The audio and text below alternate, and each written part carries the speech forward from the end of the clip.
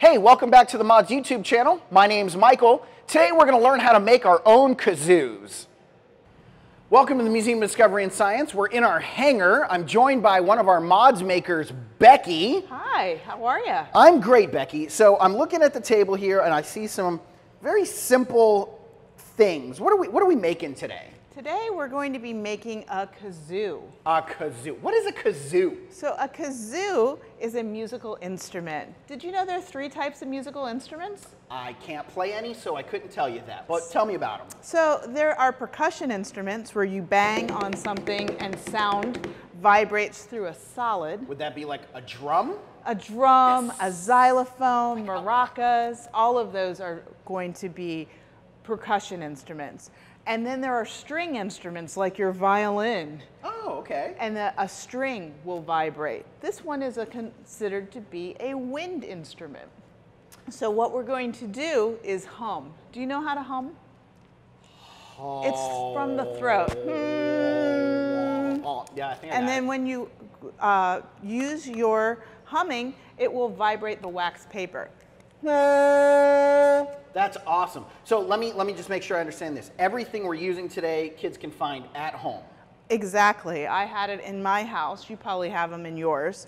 What we're going to be using today is a toilet paper tube. We're going to be using wax paper, a rubber band, some markers to decorate, and if you need it, a pair of scissors.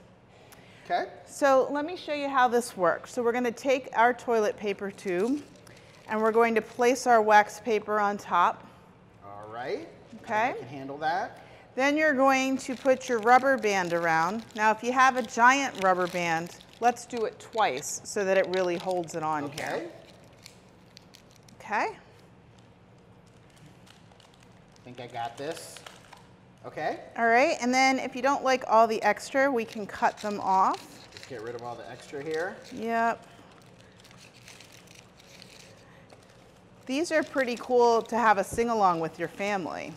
Really? Or you can play a game. Did you know that? Have What you kind ever of game? seen the one where you kind of hum a tune and then let people guess? It'd be a fun family evening where you just hum into your kazoo and see what's going on. And you know what I love about this? There's no technology. There is no staring at a screen. There is just us having a good time making some at-home crafts. So much fun. And you can also go outside and use it in a parade. Ah. You can have that there. So what's next here? Let's take our markers and we can decorate it any way we feel like it. Okay. Does your mom just let you gonna- use markers?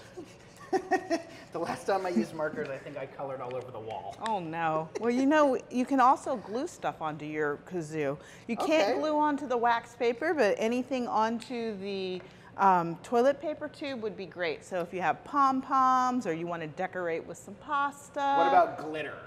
Glitter is always a great choice. Fantastic. Or you could paint. Do you Okay. like painting? I love painting. Yeah. And I know a lot of our viewers are going to enjoy this because they can pretty much do anything, all age groups. It can be anything from crayons, colored pencils, markers, and so on down the line. So once I add my designs, just like happy faces, what are we doing next? So now it's time to try it out. So we're going to hum. Let's try Happy Birthday. You want to try that?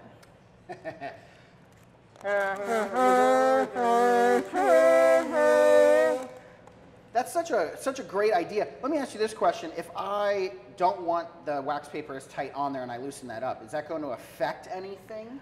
Yeah, try it out. A lot of times if your wax paper is loose, it blows right off and you can't use your kazoo. So that's why I recommend that you have it.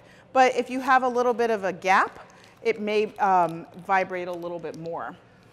I feel like so I think we're getting some deeper sounds. We can also get some lower sounds based on how we position that wax paper on there. Another thing you could do would be to cut holes in yours, like a flute or a clarinet, and then as you put your fingers over it, it will have a lengthening or a shortening of the tube, and that'll affect the sound. That's fantastic. All right, so thank you for joining us, Becky, and thank you for joining us. Bye, everybody. Bye. We want to thank the Leighton Family and Citrix for sponsoring this video. If you like what you saw, make sure you subscribe below.